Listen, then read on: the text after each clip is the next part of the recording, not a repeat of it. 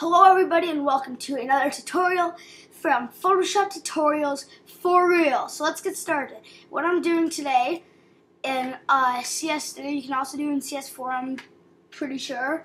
I was just screwing around and I figured out how to do this. As you can see, iMac editing, it says that is my other channel. Okay, so we're going to be doing this effect today. So let's get started. You want to go to File, New,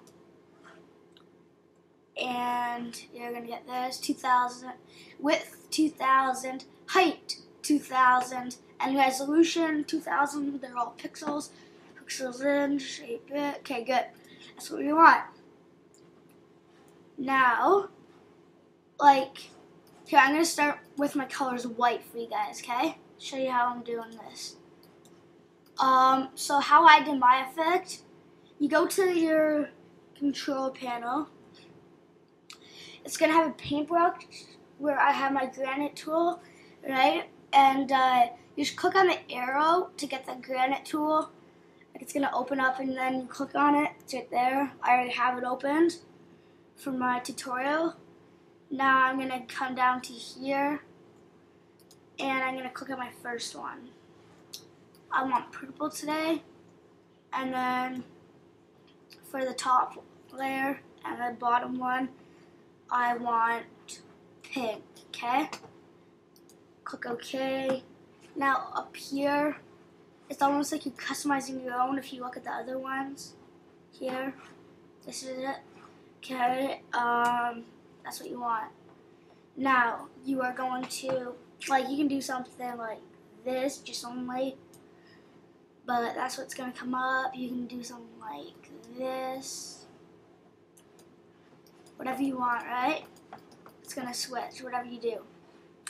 I like to do this. This is what I did for my picture when I did it. The one that I showed you. This is how it was. Okay? Maybe a little bit higher. Yeah, the higher you go, the lighter it gets, basically, I figured.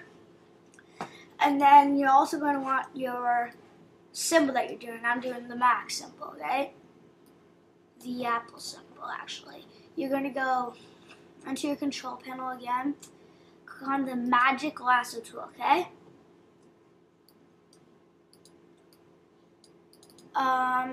This is going to be by hand, this one, okay? Just so you know that. So I put that there. Okay, you're just going to want to go right around that there.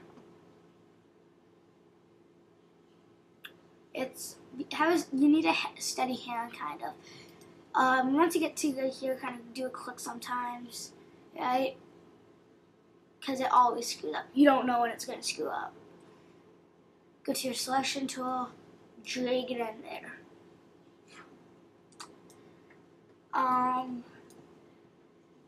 Now I'm going to put the background layer, actually just leave it like that, because as you see in this one, it's kind of like that, really.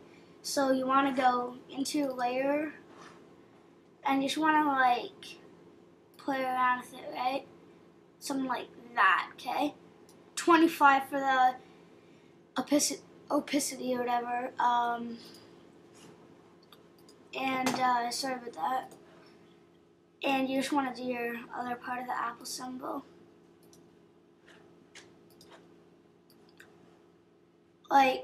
What I did for that thing right there was, you just want to line this up first, actually. When I went into this, made it 25%. What you're doing here is you're just you're making it transparent, okay? That doesn't look like the real Apple symbol, really, so I'm going to do it something like that. That looks good.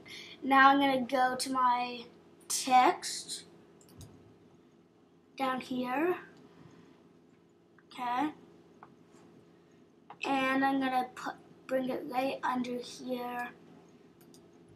And you can do whatever text you want, but I'm doing the thing that's wanted. No, It's right here.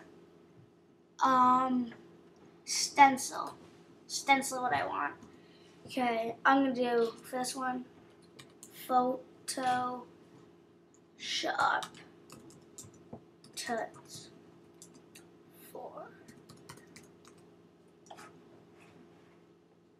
Now, as you notice, that's not the color I want. I'm just gonna go and I'm gonna make it a pinkish kind of thing, almost. It needs to be a different color though, okay? I'm doing something like this maybe. Let me see. If you go like this, it might be good. Yeah, that's what I'm just gonna do for this tutorial, okay? So there you have it. Your little display picture you can have for YouTube, you can have it for Facebook, Twitter, anything you want, right? So see you guys, bye. I hope this tutorial is helpful for you. 3 tutorials a month, this is the 3rd. So tune in next month to see the newest tutorials. So yeah, see you guys, bye. And in my monitor and my comments box below this video and on my channel, tell me what tutorials you want and I'll give them to you if I know how to do it. I will be upgrading to CS5 maybe soon, but not for sure.